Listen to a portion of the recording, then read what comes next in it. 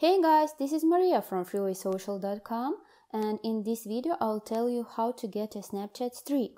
Most likely you have noticed that some of your friends on Snapchat might have a fire emoji next to their name.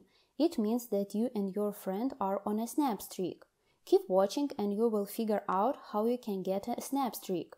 Actually, it is simple. You need to send snaps to your friend and this person should reply to you with snaps back every day. Then after 3 days, the fire emoji will appear on the chat list with that person. The number next to the fire emoji tells how many days you have been on a snap streak. As you can see, in my case, it is 3 days. To keep a snap streak going, you need to continue sending snaps to each other within 24 hours. If you see an hourglass emoji next to your friend's name, keep in mind that Snapstreak with this person will expire soon. That's it. I hope this guide was helpful and you were able to get a Snapchat streak. Don't forget to like this video and visit us at freewaysocial.com.